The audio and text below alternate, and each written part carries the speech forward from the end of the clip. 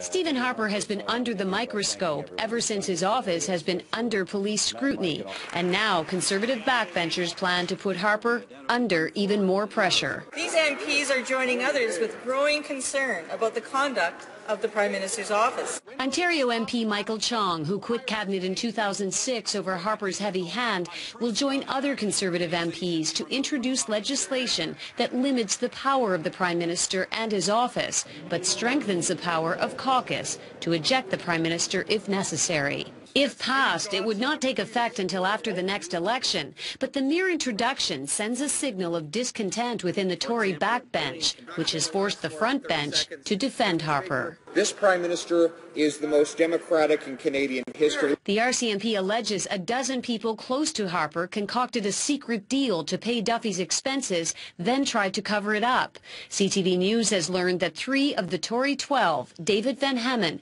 Chris Woodcock and Benjamin Perrin, all former PMO staffers, retained the legal services of 3 high-priced Toronto law firms, charging hundreds of dollars an hour, and taxpayers are footing the bill. The Justice Department should be looking after them, not a bunch of high-priced Bay Street lawyers. Nigel Wright, the man at the center of the Senate scandal, is paying his own legal fees. On our side, there is one person responsible for this deception, and that person is Mr. Wright. Harper has been distancing himself from Wright on TV, but not in print, acknowledging his trust in Wright in his recently published book.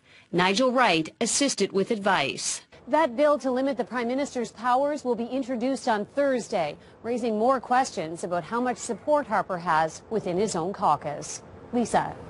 Another interesting day on Parliament Hill. Thanks for this tonight, Laurie. To put it all together now, CTV's chief political correspondent Craig Oliver joins us now. Craig, well, what are we watching here? A mutiny from the backbenchers? The optics seem so bad on this.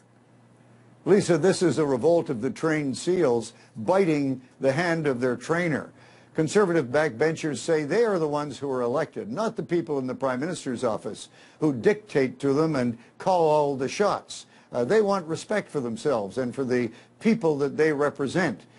Publicly, Lisa, they're saying this is not a move against the Prime Minister, but privately they confess to a deep malaise over the way his office has mismanaged the Senate shambles. And if the Prime Minister decides to try to whip them back into line, he could face a full caucus revolt. We will see what happens next Thursday. Thanks for this tonight, Craig.